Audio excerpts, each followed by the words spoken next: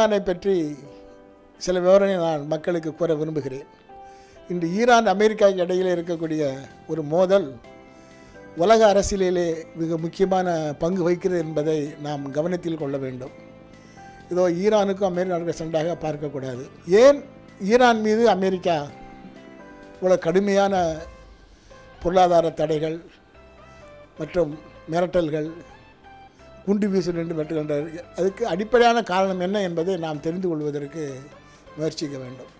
ஒன்று, 2 உலக யுத்தங்கள் நாம் கவனித்தோம் என்று சொன்னால் அது நடந்த இடம் ஆசியாவும் மத்திய ஆசியாவும் ஐரோப்பாவும் தான். அந்த இராணுவ அரசியலுக்கு ஈரான் ஒரு முக்கிய புள்ளியாக அன்று இருந்தது. இராணுவத்தினுடைய இயக்கங்களை இயக்குவதற்கு ஈரான் ஒரு மைய புள்ளியாக இருந்து அங்கிருந்தான் எல்லா நாட்டு இராணுவங்களும் மற்ற இடங்களுக்கு அனுப்பப்படக்கூடிய ஒரு இடமாக இருந்தது. எனவே அந்த இராணுவ அரசியலுக்கு ஈரான் ஒரு முக்கியமான இதாக இருந்த காரணத்தினால் அமெரிக்கா அதன் மீது தன்னுடைய ஆதிக்கத்தை செலுத்துவதற்காக அது மிரட்டுகிறது. இன்று அமெரிக்காவிடம் அது ஏற்றுமதி செய்வதை அமெரிக்கா தடை செய்திருக்கிறது. அமெரிக்கா என்ன சொல்லுகிறது? ஈரானிடமிருந்து யார் எண்ணெய் வாங்கினாலும் அவர்களோடு நாங்கள் எங்களை பொருளாதாரத்தை துண்டித்துக் கொள்வோம் என்று மிரட்டுகிறது. இன்று மோடி அரசு திருப்பி வந்தவுடன் இப்பொழுது இந்திய அரசு என்ன சொல்லுகிறது என்றால், நான் ஈரானிடமிருந்தும் எண்ணெய் இறக்குமதி செய்ய போகிறேன், அதே நேரத்தில் அமெரிக்காட்டிலிருந்து எண்ணெய் இறக்குமதி பண்ணிக்கிறேன் என்று ஒரு சரணாகதி முயற்சியில் ஈடுபட்டிருக்கிறது. இப்பொழுது அமெரிக்காவிலிருந்தும் ஈரானிலிருந்தும் 2ம் இறக்குமதி செய்வதற்கான திட்டங்களை வகுத்து வருகிறது. ஏனென்றால் ஈரான் எண்ணெய் மிக அருகிலே இருக்கிறது. ஆனால் அமெரிக்காவிலிருந்து வர வேண்டும் என்று சொன்னால் அதனுடைய சமூகூலி கப்பல் கூலியே பல மடங்கு இருக்கும். ஏதோ $7 குறைவுன்னு சொல்வது தப்பு.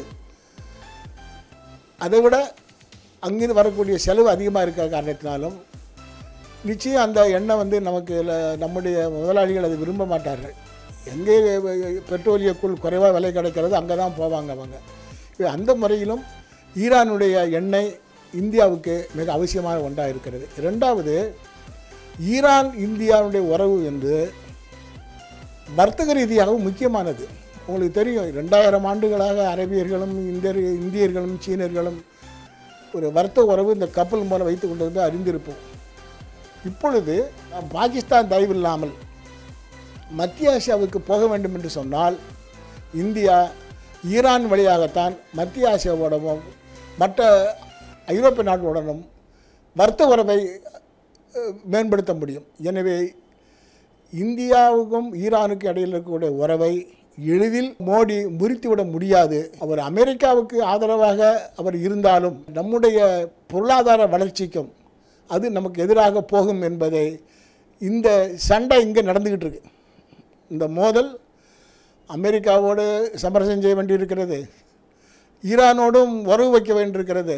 இந்த தர்ம சங்கடத்தில் மோடி மாட்டிக்கொண்டு தவிக்கிறார் என்று தான் கூற வேண்டும். இன்றைய உலகில் பல நாடுகளுடைய பொருளாதார சிக்கல்கள் அது பல புதிய புதிய பிரச்சனைகளை கொண்டு வந்திருக்கிறது. அதில் முக்கியமாக அமெரிக்கா கடந்த காலத்தை போல் அவங்க நாட்டில் தொழில் வளர்ச்சி இருந்த காலத்தில் அங்கே தொழில் வளர்ந்திருந்தது, ஏராளமான வேலைகள்லாம் இருந்தது. இப்பொழுது அங்கே இருக்கிற தொழில்களெல்லாம் வெளிநாட்டுக்கு வெளியேறிவிட்டது. உலகம் முழுவதும் அமெரிக்காவினுடைய தொழில்கள் சீனாவில் இருக்குது, இந்தியாவில் இருக்குது, இன்னும் பல நாடுகளில் இருக்குது. எனவே தொழில் வெளியேறியவுடன் அமெரிக்காவில் வேலையில்லா திண்டாட்டம் உருவாகிறது. இப்போ ட்ரம்ப் என்ன பண்ணுறாரு? தன்னுடைய நாட்டில் உள்ள பிரச்சனையை தீர்ப்பதற்கு உலக நாடுகளை மிரட்டுறாரு. இதுதான் இன்னும் நடந்து கொண்டிருக்கிறது. அதில் ஈரான் தான் முதல் பலியாக அது எதிர்பார்க்கிறது.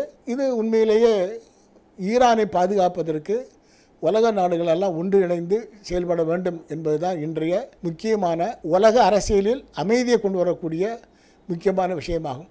இதில் மோடி எந்த பக்கம் நிற்கிறார் என்பதுதான் அடிப்படையான கேள்வி. ஏன்னா ஒரு பக்கத்தில் இராணுவ கூட்டு வைத்து கொண்டிருக்கிறார் அமெரிக்காவோட.